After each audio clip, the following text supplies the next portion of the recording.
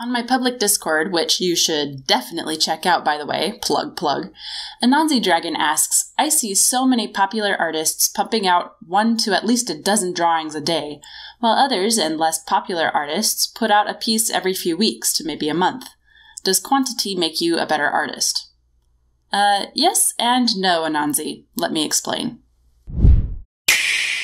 I too have noticed this trend that more popular artists seem to pump out more drawings more frequently than those who may be considered smaller.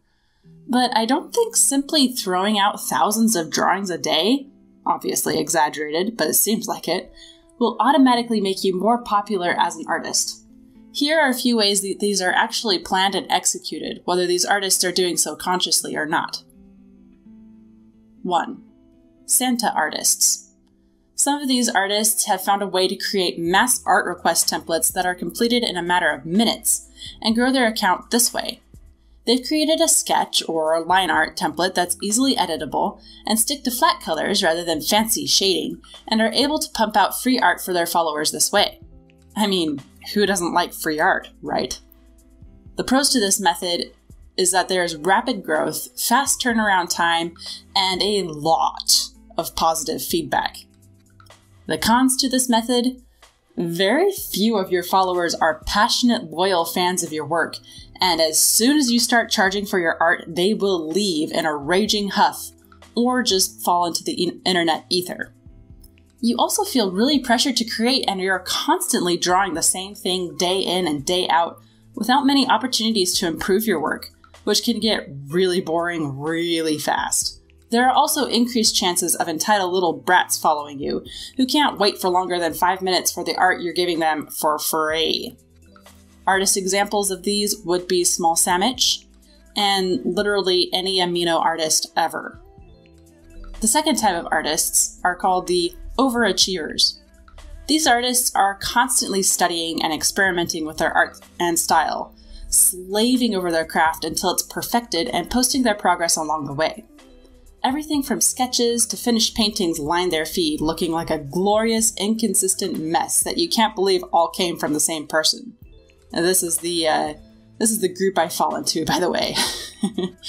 The pros to this are rapid improvement of your craft and the freedom to express yourself in an authentic way.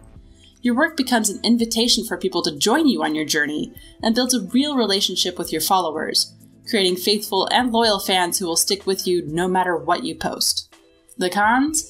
You're never satisfied with your work, like, ever. You feel the pressure to perform for your audience and you wince when everything isn't just right. Your fan base also grows much more slowly due to an inconsistency and a lack of visual focus. Artist examples of these would be Hopeless Peaches, Nadia Excel, and Brooks Eggleston. The third type of popular artists would be the simplifiers. These artists are some of my favorites because they've found a way to have fun with their work while entertaining their audience. Comic artists, meme creators, and a lot of animators fall under this category. This is my personal unicorn art style.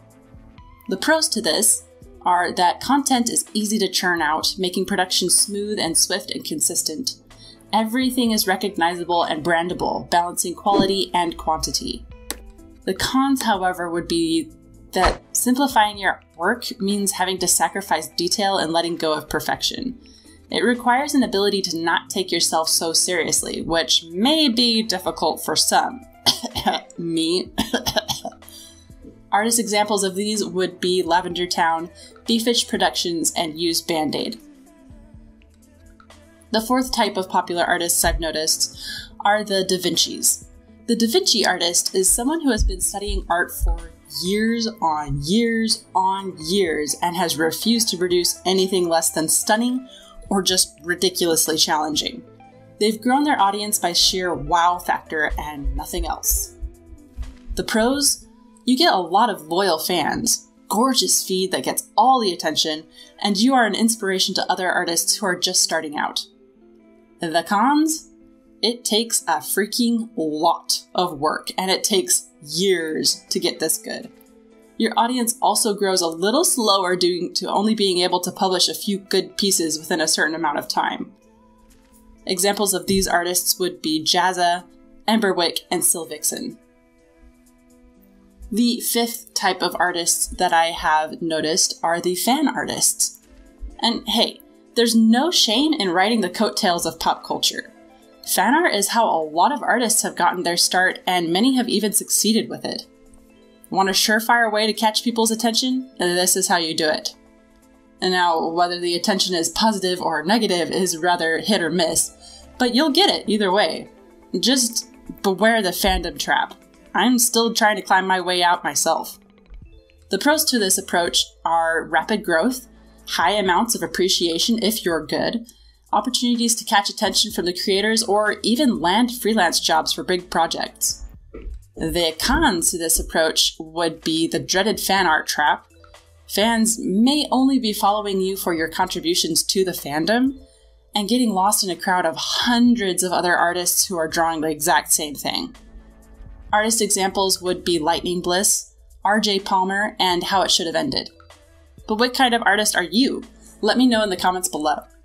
This video is brought to you for free by my incredible patrons, including the epically generous Shepherd Shield, Thundernote the Change Pony, Ram Digga Jam, Gigabit the Save Gamer, D Birch, Sharp Wit, Rocky Harmony, and Raven Led Moon. Join them today by clicking the link in the description below. My love to you all, and I will see you next Friday. Bye!